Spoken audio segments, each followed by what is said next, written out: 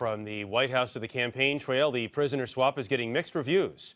Here's Julianna Goldman. This is a good day.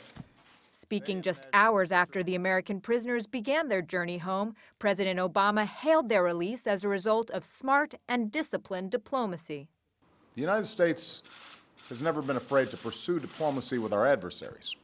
And as president, I decided that a strong, confident America could advance our national security by engaging directly with the Iranian government. We've seen the results. His remarks stand in stark contrast to Republican presidential candidates who today argued that negotiating with Iran makes the U.S. less secure. Whether it's over the release of American civilians. This should have happened years ago, George. We're giving them $150 billion. This shouldn't be happening now.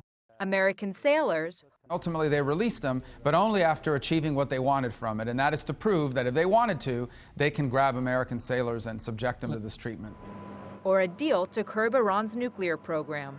It reflects a pattern we've seen in the Obama administration over and over again of negotiating with terrorists and making deals and trades that endanger U.S. safety and security. Democratic presidential candidate and former Secretary of State Hillary Clinton said talking to Iran makes the world a safer place. This is the kind of smart diplomacy I was proud to be a part of in the first administration of President Obama that we're just going to have to be persistent with.